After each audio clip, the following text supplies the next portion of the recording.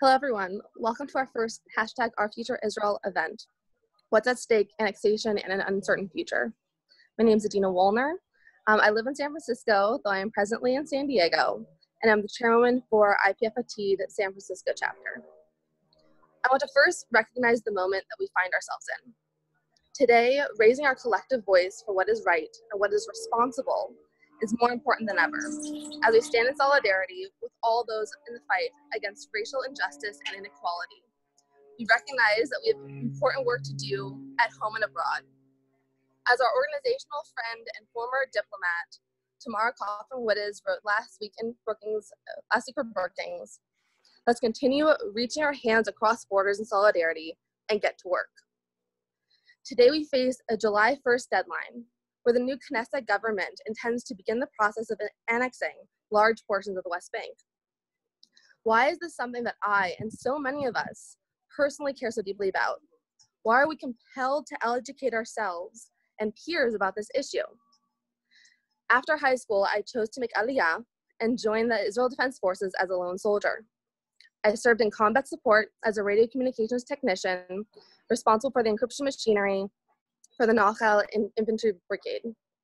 Though I grew up in the United States and my parents and grandparents are not Israeli, I felt strongly that it was my responsibility to protect Israel as a secure, democratic, and Jewish state. While I may not have been able to articulate that at the time, my rationale for making the choice to serve has touched each of those values. I see my choices to engage in education and elevating the discourse around Israel here in the United States as a leader in ipf Atid as a continuation of my service. I'd like to not only welcome you all to this call, whether you're dialing in from North America or other time zones more globally, but also to point out that the attendees today and ipf Atid's community more generally reflect a breadth of opinions and perspectives. We welcome you all to this discourse, including those who align closely with us and those who may disagree with some of our assumptions. It's our hope that we continue to grapple with these issues in a forthright and inclusive manner, with the end goal of advancing stronger and more responsible leadership in Washington and in our community. Since our founding less than 3 years ago, ipf Atid now has 6 volunteer-led chapters nationwide in Boston, Chicago, Los Angeles, New York, DC, and in San Francisco.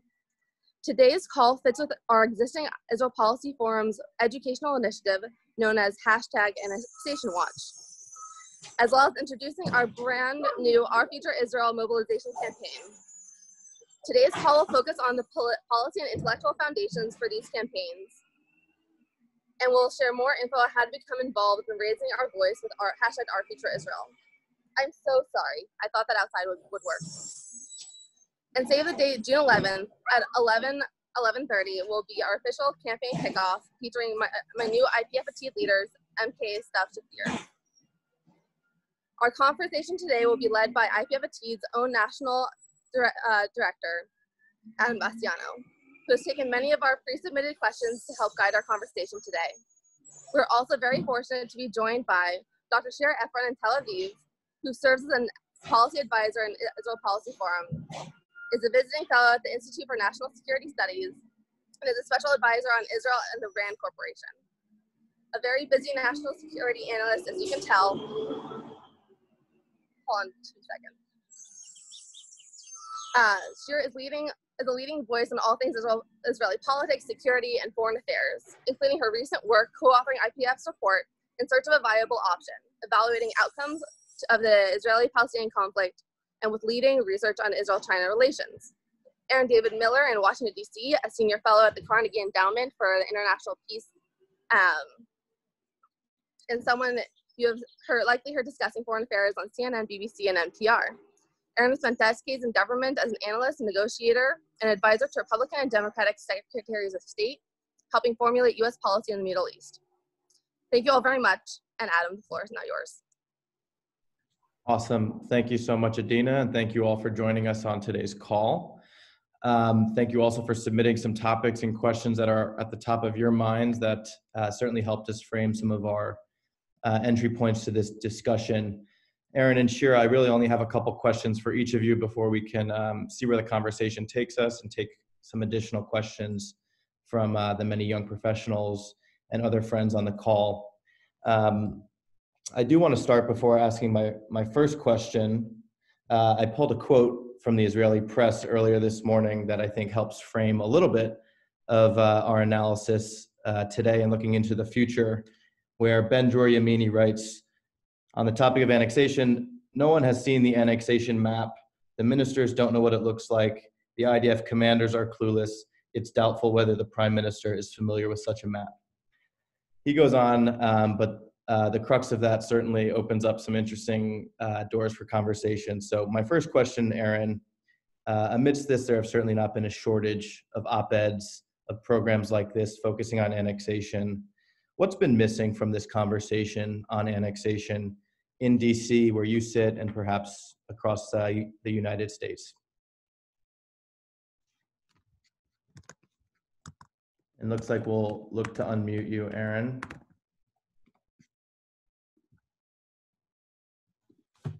Great. How are we doing? Is that okay? Perfect. Okay. I was saying it's an honor to be here with Shira and Dina and with you, Adam, and obviously you spent an enormous amount of time organizing Atid for IPF. And I can only say IPF is an extraordinary, remarkable organization. And I think it's tethered, frankly, to trying to find a way to chart a course between the world the way it is on one hand, and the world the way we want it to be on the other. And therein, I would argue, lies most likely the sort of balance that is affected for policies that actually can work. I mean, I would just also want to add that I've worked for Republicans and Democrats and voted for Republicans and Democrats. And to me, the dividing line, and I speak to you as an American, which is my first priority, safeguarding American national interests out of government, that the dividing line for an effective U.S. foreign policy is not between left and right, liberal or conservative, or Democrat and Republican. It's between dumb on one hand and smart on the other. And the only thing Americans have to decide is which side of the line do they want to be on, the smart side or the dumb side. Both R's and D's have at alternative times been on both sides. This administration, preternaturally, by and large, has occupied the dumb side.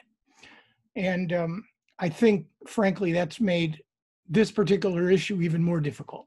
If you ask me what was missing, I would say, in a way that reflects my annoyingly negative views on these matters, that annexation actually masks and reflects the much more serious problem that Israelis and Palestinians and anyone who wants to see a conflict-ending agreement of the Israeli-Palestinian conflict face. And that is a fundamental crisis between Israelis and Palestinians on the issue of whether or not there is common ground to deal with the 5 or 6 core issues that drive their conflict. And I only say that because even if Mr. Netanyahu decides, and I think a compelling argument can be made precisely for the reason that you began, Adam, that July 1st may come and go without a formal annexation. Even if that transpires, it still reflects and will leave us all with an extraordinarily difficult environment. And I just don't want to be lulled to complacency by winning the battle over annexation, but in essence, losing the war. Awesome. Thank you. That's, I think, a great way to jump into this. And Shira, I'm going to toss this question your way from the Israeli angle where you sit.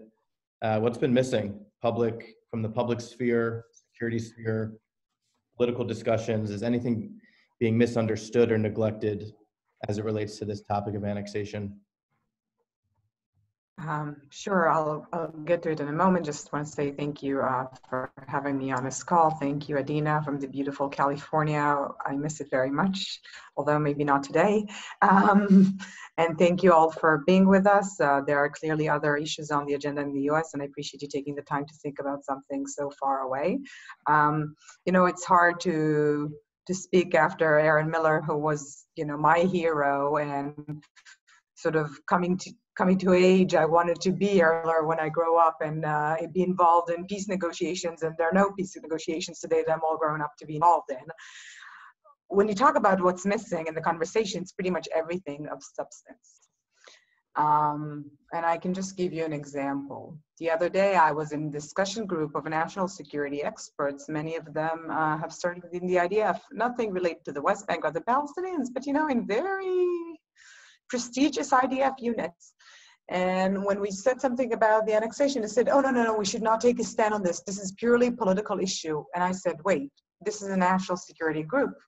And we are interested in national security issues and economic issues and diplomatic issues. There were lawyers in the group. This is a legal issue. But it's all reduced in the Israeli mindset to a political issue. So even the fact that you say, wait, we have to discuss this. This is a game changer, a strategic game changer. It has not been done in 53 years for a good reason, why it's not been done. You immediately flagged as someone who is taking a political stand against it, and not from the right, from the left. You spoke about not seeing a map. I think, and I don't know what goes on in Prime Minister Netanyahu's head. I dare to say that I'm not sure he made up his yet, even though we are very close to the deadline.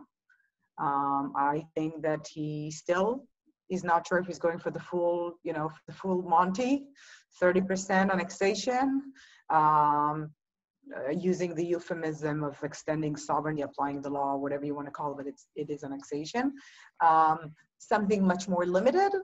Sort of like the settlement blocks, and we can go into what these specific things mean, or postponing the whole thing altogether. And you start seeing some hints that he's saying, oh, the US administration, it's not where it was before. And you have the settlers that are pushing against it, some groups in the settlement community, and of course the left that you can always blame. So to be honest, I'm not sure.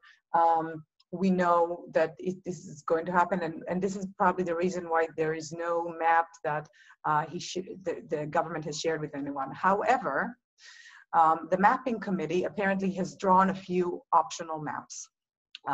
They have someone named Dani Tirza, who was a retired colonel from the IDF, and he actually is a mapping expert. He helped I think he was responsible for the route of the separation barrier between Israel and the Palestinian territories in the West Bank. And he, as far as I can understand, there are three options that he's showing. Again, full thing, not full thing, just the settlements, the Trump plan, whatever it is, and some other options. All of them are very, very, very problematic. But the fact is, though, those maps have not been shown to anyone, including to the IDF that's been marginalized. That tells you about how much is missing from the discussion. Israel is now, the new government is cutting the budgets from the Ministry of Welfare. You have 2 million people, no, I think it's 2 million? No, maybe 1 million people. Anyway, it's the highest unemployment rate that Israel has experienced. I'm just letting you know. And as in many parts of the world, right? Annexation, only the threat of annexation is going to cost billions of dollars because of you have to recruit reservists, and this is how it works in Israel. Just on this, no one is talking about these issues. The conversation is this an opportunity because Trump is in office, and should we do it before November or not? Opportunity to do what? To take over land in official way that Israel controls de facto anyway. This is very unclear, and I think it's very much missing. And you talk about how many webinars there are about this topic, but I don't think that there are as many in Hebrew as you think. There are more in English, probably. It's an important point, and I'll just add that later this evening we will be having a Hebrew-speaking private salon webinar for some Hebrew speakers. So if anyone on the call would like to join, reach out to us, because we agree with you. Widening the discourse on such an important matter is the task at hand. So we've identified a theme around smart policy and a little bit of contextualizing where we are. There was at least a Channel 12 poll touching on what you just mentioned, Shira, in terms of what are the key issues that Israelis and the Israeli public believe the new Israeli national unity government should focus on. And I don't think people will be surprised to hear that the top two, 69% said the economic crisis in Israel, and 15% signaled the coronavirus, with the last two at 4% respectively being annexation and the threat from Iran. So I don't think much surprise there in terms of what is the news of the day, which I think does a little bit help us introduce a second theme, which is an important one, and Aaron, you touched on it, and that's the topic of time and the short versus long run. So I'm curious, maybe we'll start with you, Shira, this time. On this short versus long-term perspective, are we focusing too much on one or the other? Is it a balancing act? And how does that relate to this July 1st deadline that's been thrown around in the Knesset kind of documents going into this new government? This whole deadline, the July 1 date, is something that I think many of us, and I don't know if Aaron had the same feeling, but many of us heard Netanyahu say in his own words and explaining why annexation doesn't make any sense, had thought that he would push further, that is not in his interest. I'm not sure I'm buying the whole ideological thing coming from him. Personally, I thought it would be something that will be some sort of like, we'll let it go, we will see it being pushed and postponed, and it might be, but it was all around a political discussion. These all annexation talks started before the first round of elections, I think. There have been 3 in the last year and a half. But I think what's more important is that, yes, we are in discussion talking, at least on the Israeli side of things, people talk about the short term and not so much on the long term. There's like a game of assessing whether the threats are credible. Is Jordan serious? What will they do? Are the Palestinians serious? What will they do? Will the Europeans sanction us? Will they? Will the Egyptians really do something? Will the Emiratis really not buy technology from us? Will Biden, if he becomes president, really reverse recognition? This is everyone's talking about. What's missing from the discussion are the long-term issues, which are obviously, let's take the European example for just something I think people are not talking about. All the discussion about the Europeans, like, oh, the Europeans are so weak, they're always threatening things, they will not dare to sanction Israel, and if they do, who cares? It's not about European sanctions at the moment. Europeans at the moment, it's true, they have a strong commitment to the only Jewish state there is, especially Germany, if you think about it. But, annexation goes against EU values, and they would have to respond. It might be small response to Israel, but once the United States withdrew funding to the Palestinians, who's bankrolling the PA, the Palestinian Authority? It's the Europeans. Already we're seeing in the World Bank report say that this year are going to be the lowest levels of donations to the Palestinians from the international community. And what we hear already, behind closed doors among European saying, you know what, yeah, we can't really respond to Israel, but what we can do is stop giving the Palestinian aid. If Israel wants the land so much, it should pay for it. Do you really think Israelis even conceive that they are going to be responsible for the social security, for the education, for the healthcare of 2.7 million Palestinians from the West Bank? No one is talking about these issues. Of course, the security stuff. Jordan, Israel is trying to normalize its ties with, it has all these back channel ties that Israel likes to launder with the Saudis and the Emiratis and other countries.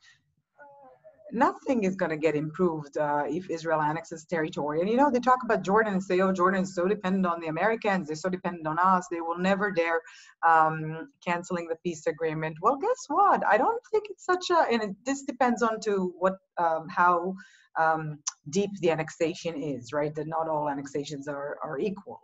But once you start, we don't know where it ends.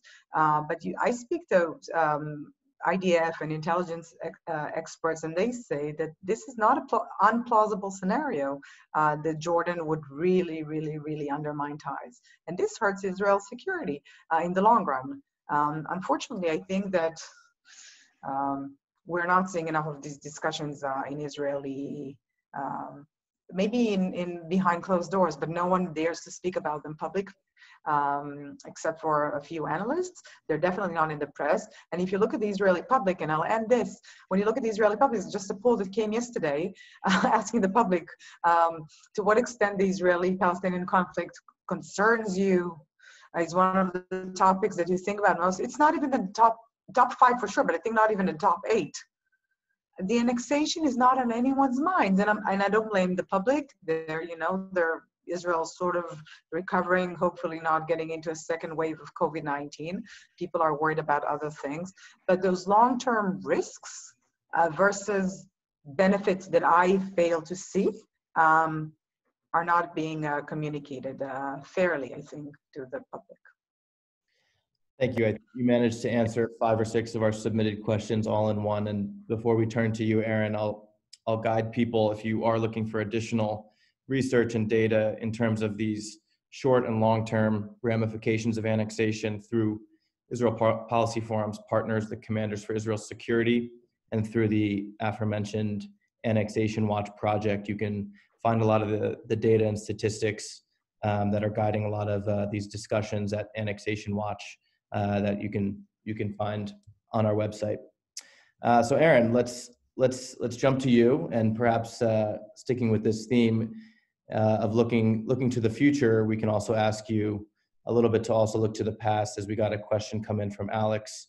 I believe Alex is actually joining us in from Europe. He asked broadly, how do you look at the current situation in the context of the history of ups and downs in Israeli-Palestinian negotiations history? So perhaps you can in your answer looking to the future, you can also tie in some of your experiences from the past. Yeah, I'd only make a couple points. Number one, the difference between short and long term in the minds of Israeli prime ministers, at least this one, is much different than in the minds of political analysts and even strategic planners who may work for the Israeli prime minister. And I think this particular prime minister, it's actually stunning.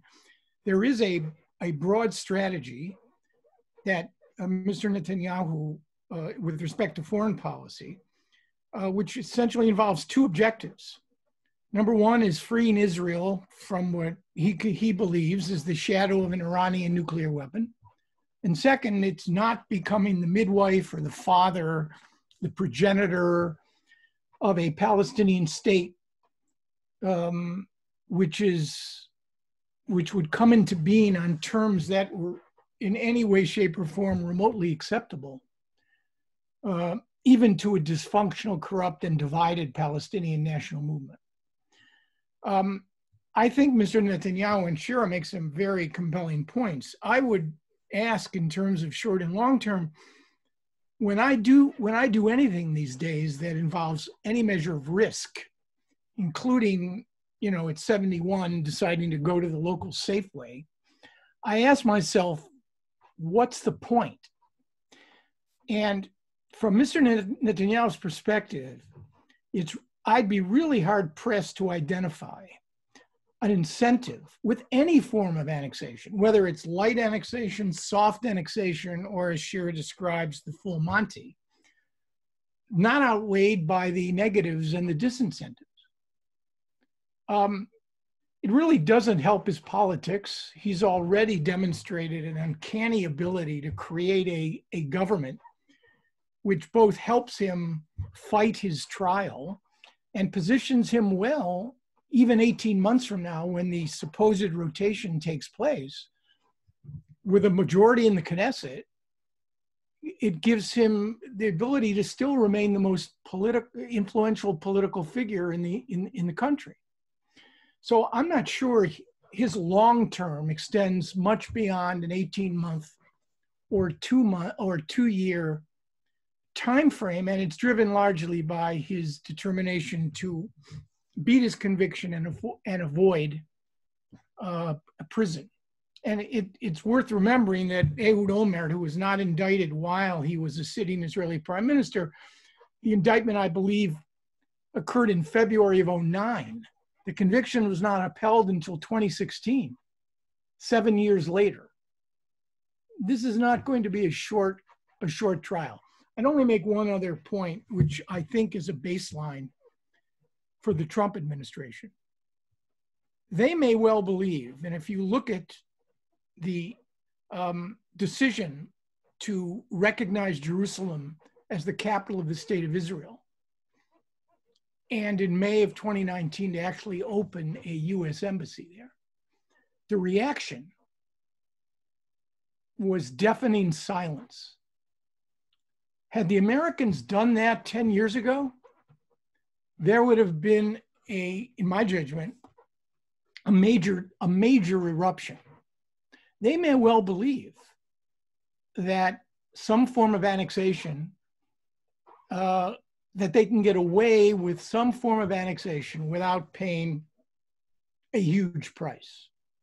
I don't know if that's the case, because I agree with Shira. I think Mr. Netanyahu is really caught here. He's the Hamlet of Israeli politics, to annex or not to annex. And I don't think he has made a decision, even though we're only 3 weeks out. Quickly on one last point, does the corruption trial impact, in your mind, and Shira, feel free to weigh in here, the perceived legitimacy of these actions? This is a question we got from Eric in Chicago. Is there a legitimacy question here? You mean legitimacy of the Netanyahu's legitimacy, or the legitimacy of the government? Of this drive towards annexation amidst these political...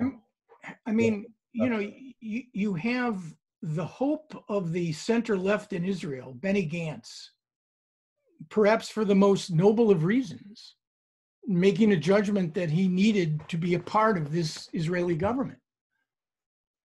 You have labor representatives in this Israeli government. You've got an Israeli public, and I think Shira said it well, that is either going to support or acquiesce in this move. This is not a question of two Israels, the bad Israel on one hand and the good Israel on the other.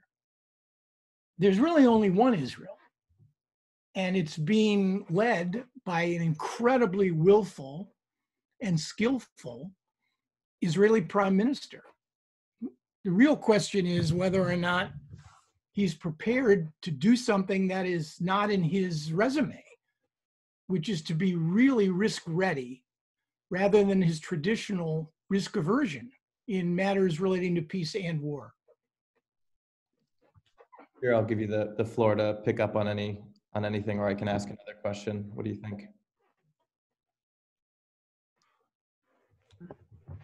So, you know, I don't know, like Aaron says, that, you know, the legitimacy question, everything is tied to the political situation. It's not unlike the situation in the United States. Right? It's really hard to differentiate what has changed in Netanyahu's assessment, except for having the president in the White House, which would not oppose such a step. They are, I don't know, they're on both sides. You feel that some people say that actually it's Netanyahu's,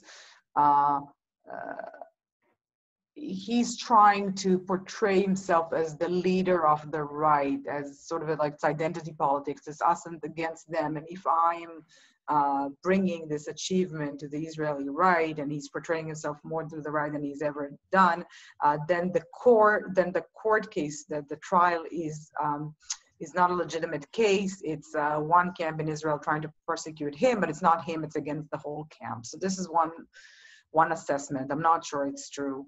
Another assessment said that Netanyahu will try to convince people that only he can annex, and therefore it's in his incentive to sort of like stretch it and not do it, so that they keep him in office. So I'm really, I'm really not sure on this legitimacy question. But Aaron said it well. I mean, there was supposed to be an alternative. Benny Gantz, with all his flaws, had a remarkable achievement where it's not just the mandates that he received and his party received in the elections, but also the fact that in polling he was ranked as fitting to be a prime minister, which there was an alternative for Netanyahu, which the Israeli public has not seen for over a decade. But the opposition is now ruined. Netanyahu very skillfully it killed it from within, and they're quite on the annexation issue, and they're quite on other issues that presumably that's why they went into the government, to defend the democracy and rule of law, and not the annexation issue.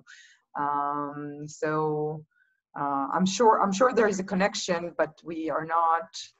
It's hard to assess it. I want to introduce one other topic that we've only touched on briefly, and that's the question of the U.S.-Israel relationship and the bipartisan relationship. So perhaps starting, Aaron, I'll throw it to you. When we look at the relationship historically, but also where it is now and going into the future, piecing that together, whether we're looking at shared values or shared interests, how does this conversation relate to this topic of U.S.-Israel relations? I mean, I think that's an incredibly important question, and I think it's a question that your organization, Adam, needs to focus on, because I think there's a generational aspect to this. I'll simply lay out the two schools of thought before telling you which school I ascribe to. The first school is what I call the cosmic oy vey school. The cosmic oy vey school argues that the U.S.-Israeli relationship is headed for a huge crater, that a combination of factors has created a situation where the coincidence of values and interests between the United States and Israel are as divergent now as perhaps they have ever been. Now, I would only asterisk this by saying that Israel remains the only nation in this broken, angry, dysfunctional region where there is any coincidence of interest and values.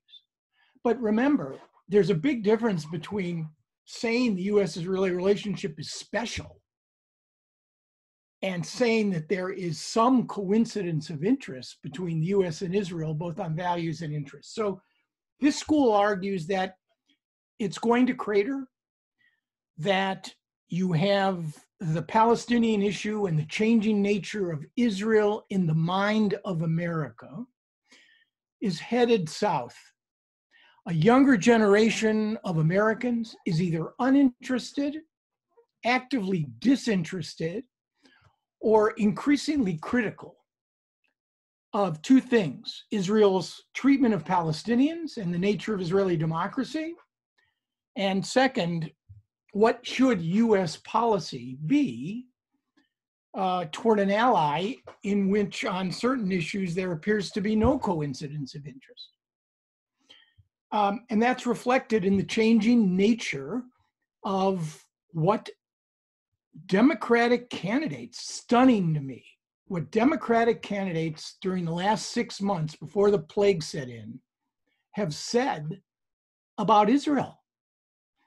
That you could use the word racist in the same sentence as the Prime Minister of Israel is just a new reality.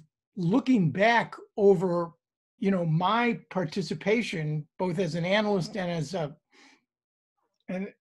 as a senior State Department official working this issue for almost 25 years, it's extraordinary and it's symptomatic that the space for criticizing Israel, fairly or unfairly, has essentially expanded. And you see it. So that's the cosmic oy vey school. The other school argues that, to use a Yom Kippur sort of metaphor, there is a way to avert the decree. That if you had a change in leadership in Washington, a president who wasn't willfully trying to politicize the relationship, and a change in leadership in Israel, that much of the problems could be ameliorated, not resolved, but ameliorated. Adding to that the fact that however bad Israeli behavior may be, it pales before the behavior of Israel's neighbors. And I think this is a point that, you know, to me is inescapable. The US is trapped in a broken, angry, dysfunctional Middle East, which is not going to get any better anytime soon. And as I mentioned before, there's only one country in which there's any coincidence of values and interests. Only one. Saudi Arabia is not an ally of the United States. Under no circumstances. Its interests episodically coincide with ours, and there is no value coincidence. Israel still, on paper, in theory, and to some degree in reality, still maintains that sort of coincidence. Therefore, this school argues that the cratering is not inevitable. It's subject to change.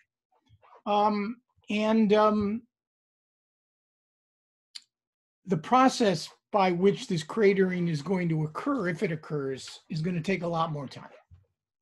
One last point. My acid test for determining when the US-Israeli relationship changes is when I see large numbers of Republicans and Democrats, large numbers in the House and Senate, debating two questions openly and honestly. How is Israel treating the Palestinians and why? And what should US policy be? Because there's no debate on these issues. And there hasn't been any debate, serious debate on these issues in the House or Senate for, well, ever. Thank you. Very interesting. I think you laid out some polls in the conversation on both ends. Like most things, when it comes to complex and international affairs, it's often somewhere in the middle. But politics are a big part of it, and as a nonpartisan organization, and specifically with our IPF Atid group, with my partners Adina and many other IPF Atid volunteers across the country, the generational aspect is certainly an animating discussion, if not one that really guides some of our thinking going into the future as it relates to the long term and overcoming some of these partisan issues and short-term obstacles, if we can focus on the long term and some of the values behind where we want to guide these conversations into the future, which Adina mentioned in this hashtag behind me on this nifty backdrop, hashtag ourfutureisrael, which will be guiding some of our IPF Atid work for the second half of June. I'll encourage people to continue posting questions in our chat and Q&A. It's really helpful, so we can kind of integrate them in with this fun discussion. Shira, you spent many years living in Adina's backyard in the West Coast, and now you're in Israel. You want to comment on the US-Israel relationship side of this with your unique background? Feel free to disagree with Aaron if you'd like. No, I very much agree with Aaron Miller, and I think we need to, remember this and put things in perspective when we talk about Israel and the shared values and the shared interests. Going to the future, and because we're talking about young people, just by sheer demographics, there's a question of whether Israel is going to remain a priority country, a priority ally. I'm putting these aside for a second. The United States is changing. The Trump administration, the coalition that we're seeing now, is not going to stay there for a long time if you look at just demographic trends, and this is something we need to remember. On the shared interests, and I'm quoting here Ambassador Dan Shapira, who was U.S. Ambassador to Israel, and he wrote a very, I think, very interesting foreword to the study that I co-authored with Evan Gottesman for IPF on looking at sort of like, if not a two-state solution, then what? Looking at the other options that people are suggesting out there. So Dan's point says, the whole point about U.S.-Israel relations, this is, and, Aaron worked on these issues for so many years, so he knows them intimately. It's not just charity. It's not just like we love Israel. It's not just values. There are real interests. I think it was Vice President Biden who said it, if Israel didn't exist, the United States would have to create Israel, because Israel does a lot of things in the Middle East that, it helps the U.S. not do. So there are real interests. The point that Dan Shapiro makes is that if, for some reason, and this reason could be a deep annexation, it may be not the minimal annexation that is just symbolic for Netanyahu to do something that doesn't really close the two-state solution. But if Israel controls the lives of Palestinians without giving them equal rights, and this is not an interim situation on the pathway to two-state solution, which is the situation now, but everyone understand this is just a temporary situation. If Israel does that in the long run, it can raise questions as to what extent is Israel really a democracy like the United States and like the European allies and like the United States' other strong allies, New Zealand and Australia and the Five Eyes. And the point is that the United States still works with countries that are not democracies, right? You mentioned Saudi Arabia. This is a clear example. There's the United Arab Emirates. There's Egypt. There are some interests, but the partnerships are very different. The level of engagement is very different. And I don't want to make this comparison. I think it's very provocative, but people say, oh, it will never happen with Israel. Well, look at Turkey. There's some processes in Turkey that if you think of Turkey, a NATO ally where there's strategic nuclear weapons, the United States safeguards, and look at Turkey today because of an erratic leader that enacts steps that, Turkey does not look like a democracy anymore. And it really changes strategically how the United States and other European countries think about it. I don't know if Israel is going to go down that path. I certainly hope not. I hope that if Israel annexes territory, it will be as minimal as possible. It will not close the door on a two-state solution. But when one of the options is this 30% West Bank and a potential cascade that could lead to the dismantling of the Palestinian Authority, not because they want to dismantle the Palestinian Authority threatens, but the fact that there's a combination of factors and there's a real threat to its stability, and Israel ends up controlling the lives of Palestinians and not giving them rights because it wants to preserve its Jewish character. That would raise questions about Israel's nature and its democracy. And I think this in the long run could be a bad thing. And it's not, I'm not part of the oy vey camp, but I could see why we can get to the oy vey scenario if we're going in that direction. I don't know if you agree, Aaron. Maybe it's too far-fetched chain of events that I'm describing. No, I don't think so. Shira, I mean, I think part of the problem is that I don't believe that the U.S.-Israeli relationship, such as it is and as it's developed, let's say since the early 70s, can survive in its current form as a truly special relationship. And the word ally be used in a serious way, unless the value component is interjected. Israel does not want to become Panama. It doesn't want to become South Korea, even though South Korea is a democracy. It doesn't want to become the Philippines. And it certainly doesn't want to become Turkey. And I don't know, this is going to be a question that ipf.li is going to have to grapple with in the decades to come.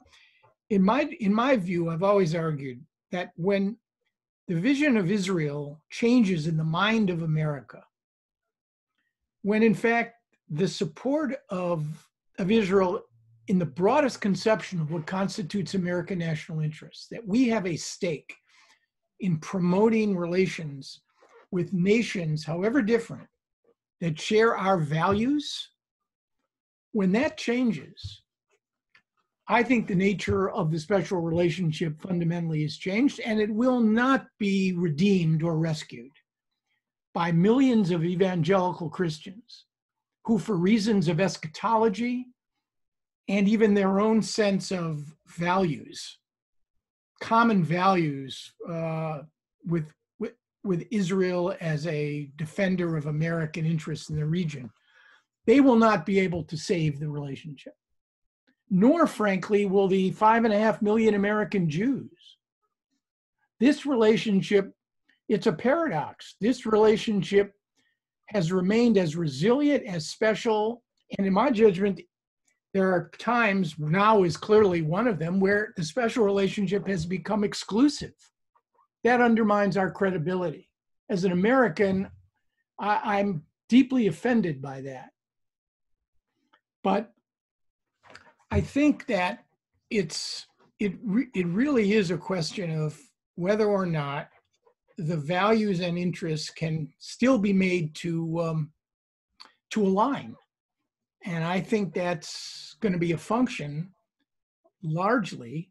This is why the Palestinian issue is so pernicious and creates so many undesirable ripples. But I don't have an answer. I mean, I would like to ascribe to what I call the realist school, not the cosmic oive school. People I respect and have worked with and for adopt the other view.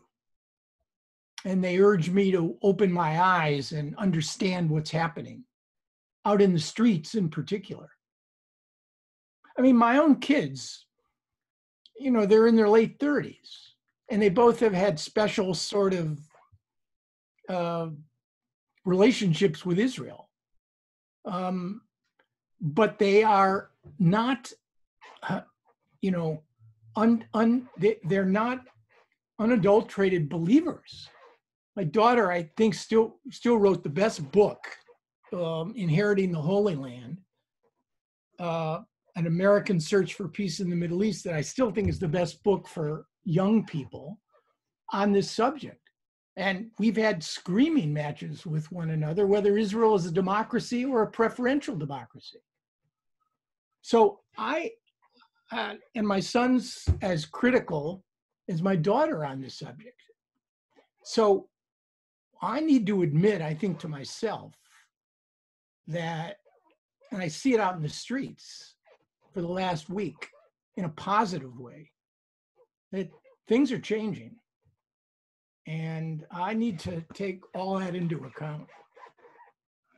We'll be happy to be a thought partner with you on that, Aaron. And in a second, I'll invite another one of our IPF Atid leaders to wrap us up and share more about what we're planning with this new campaign. But we do have a handful of minutes left to maybe go through a speed round on some topics that have been submitted. And maybe I'll just quickly run through them. And Shira, you can take a stab at which ones you want to jump into, and then Aaron as well. But let's see, we have a question about the Trump plan in general and how that relates to this conversation. There is a question that was submitted from one of our young professionals in LA asking, is there a pro-peace rationale for annexation? We might not have too much time to dive into that, but feel free to answer that. We also have some questions about the Arab-Sunni relationships with Israel and how annexation factors into this, into those shifting relationships in any way. And let's see, we also have a handful of questions about the Palestinians themselves and their room for maneuvering in any way. Some may recall my colleague Michael Koplow wrote a column about a week and a half ago titled "There's No Better Time Than Now for a Palestinian Peace Plan." So we have had some questions about their role in all of this, specifically why or why not is President Abbas's threat to cut security cooperation with Israel different this time, or perhaps not. So we have a handful of routes to go in. whether it's on the Palestinians, on the Trump plan, on the region as a whole. Shira, why don't we give you a handful of minutes and then we'll circle back with Aaron.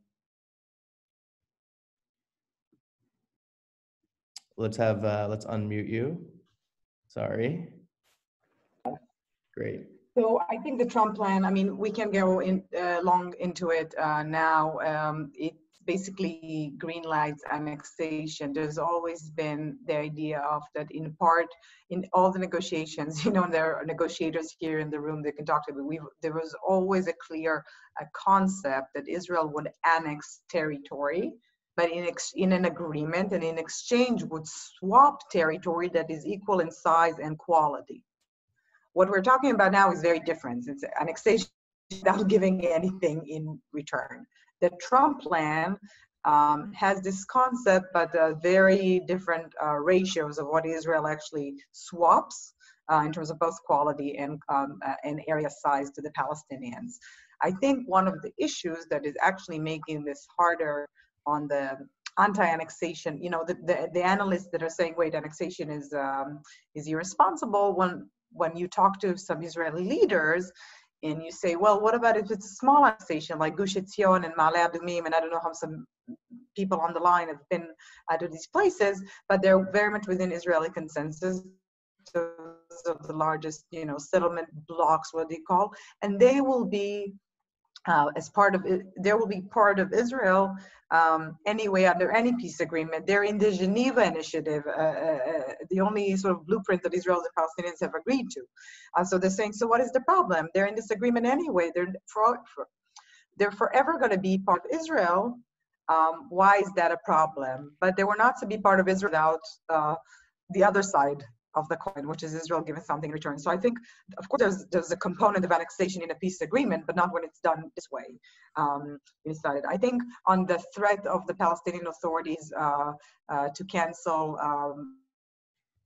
the security coordination with Israel, we know it is serious because it's already happening.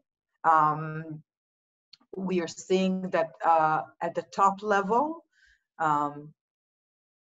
you know, and this is what I know, at least as for a few days ago, that was the situation. At the high level, there are no more discussions. There's still intelligence sharing. Some maybe red line meetings, but we're already seeing the decline in cooperation. So this is much more of a credible threat than if we've ever seen, which is very, very, very dangerous. It's not just the terror attacks that we think would be geared toward Israel. What happens is, in practice, if there's no coordination, the Palestinians themselves, security forces who are now responsible for, you know, handling crime, arresting people, they are losing access to many parts of the West Bank, to the Palestinians themselves, which means that if, and this happens, there's domestic violence case at home, IDF soldiers will have to go deal with it. This is not something that the Israeli Defense Forces want to do, but that's what happens. We're going to look at increased crime rates, also increased hostility toward the PA itself. And one of the fears is also that with the threat of annexation, the Palestinian security forces not coordinating with their Israeli counterparts, and not getting their salaries because we haven't spoken about it, but the PA is facing its worst fiscal crisis ever. It's not that they would not show up to work with their guns. That's not the worst fear. The worst fear is they will show up to work elsewhere with their guns. And they would be aimed both toward the Palestinian Authority and, of course, to Israel in the end. I'll let Aaron pick up on the other questions. I'd only make one comment on the Trump peace plan. I had some meetings with Mr. Kushner in 2017 and 2018. And when I met him for the first time, I said to him, I wish my father-in-law had as much confidence in me as your father-in-law appears to have in you, because he's given you mission impossible. And I think that if in fact, and I only pose this as a question, we don't have time to answer it. If in fact getting to a negotiation was not the main objective of the Trump peace plan, and I can't believe, given the way it was laid out, it had anything to do with negotiations, then you'd have to ask yourself the fundamental question, what was the purpose of the plan? One additional comment on the Arabs, strictly the Saudis and the Emiratis. I had a piece in Politico not too long ago. I got a lot of bad Twitter comments because I suggested that in one of the most extraordinary ironies, at a time when Israel has been led for the last decade by an Israeli prime minister who, to be fair to him, never supported a two-state solution, doesn't support it now, and is determined to do everything he possibly can within certain boundaries to make sure one does not occur. And yet, Israel's reach and range in the world has expanded to a degree that I never believed possible. I mean, never believed possible. I mean, you've got more countries with some form of diplomatic representation in Africa, Latin America, Europe, Asia. You've got things happening in the Arab world that I never believed could happen above the waterline. And then you have the more clandestine Israeli-Saudi relationship below the waterline. So the left's view that Israel would become a pariah if they didn't settle up with the Palestinians, at least until now, has simply not been borne out. And the reason for that, Iran, Arab state exhaustion, frustration, and anger toward the Palestinians, following their own interests. So whether it'll last, I think it'll last to the degree that the Emiratis and Saudis and the Israelis don't expect too much of this relationship and essentially want to protect it. But it's just a remarkable reality. And I'm not sure I can explain it entirely. Thank you. Well, we certainly can go on for hours and hours as we identify all the different tangents and ways that this specific conversation on annexation intersects with others in Middle East policy.